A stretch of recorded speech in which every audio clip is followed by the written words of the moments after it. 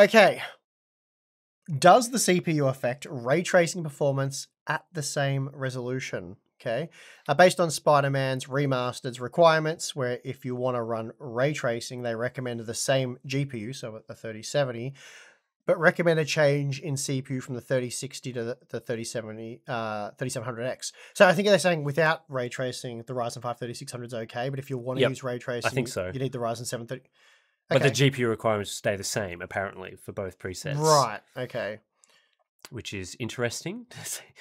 Yeah, that's an interesting one as well, because generally speaking, those two CPUs in like the same game,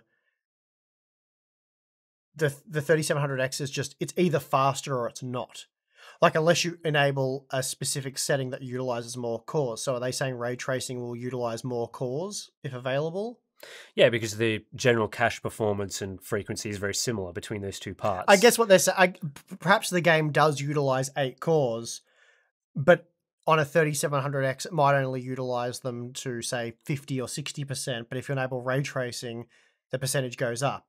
So it's sort of I don't want to make it a core thing. I don't want to confuse the subject as a core thing. It's more of an overall CPU performance thing. Well, first of all, ray tracing does increase the CPU load, because parts of the ray tracing things that need to go on, the algorithm, if you want to call it that, there are some CPU components to that. So yes, if you had the GPU power to run the ray tracing effect with no impact, then your CPU requirements would go up. The thing I find interesting about that requirements section is that enabling ray tracing is much more likely to bottleneck you on the GPU before the CPU. Yeah. So by keeping the GPU requirements the same, the 3070, are they saying that enabling ray tracing has no hit to GPU performance? Because that would be extremely surprising.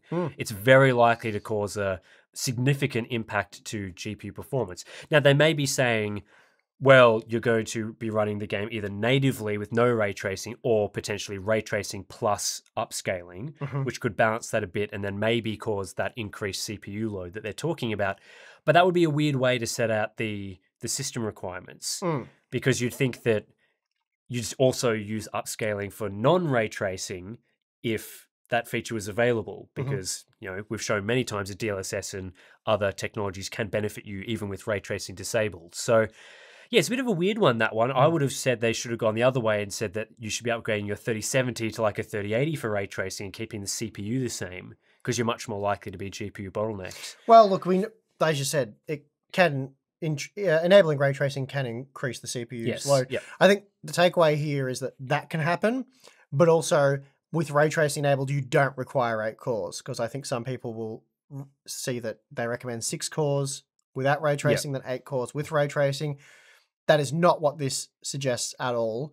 It suggests that you need that level of CPU performance. So a Ryzen 5 5600X is definitely a better gaming CPU than the 3700X. So my assumption here would be that the 5600X would still be faster than the 3700X, despite the fact that it's 6 cores versus 8 cores with ray tracing enabled. Anyway, that'll be probably something interesting to benchmark and check out when we can.